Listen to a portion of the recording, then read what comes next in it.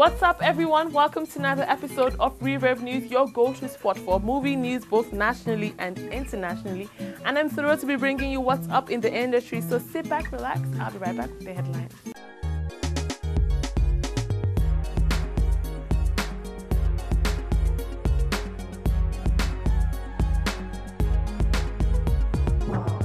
A couple of days back, it had been a whirlwind of a lot of people panicking, wondering what's going on with Victor Olaotan as he was involved in a ghastly motor accident along Lekki-Epe Expressway.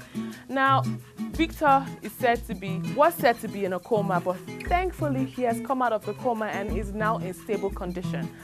We don't know much about the situation as he's still recuperating and can't talk much about what happened to him, but it looks good right now. He's come out of coma, right, and he's getting better at the moment. He's resting, and I'm sure when he comes out of all that he's into right now, he's going to come out and give testimonies and thank everyone for putting prayers and support to the actor.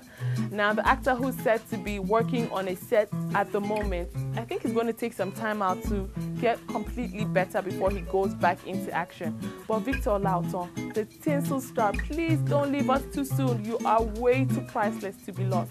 We hope you get better very soon.